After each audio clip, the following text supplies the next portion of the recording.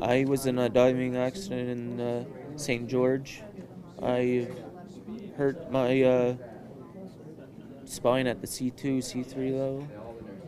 It's diving accident. Been a lot of relearning since then. For sure.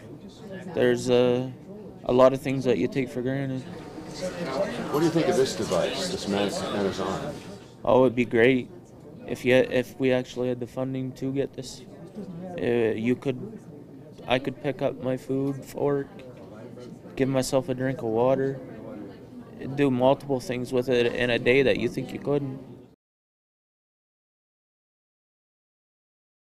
And how long have you been practicing with the machine? A few weeks. How do you find it?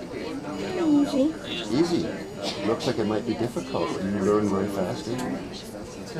Would you like to have one all the time? Yeah. Tell me a little bit about how it affects you and how it helps you. More independent. That's important.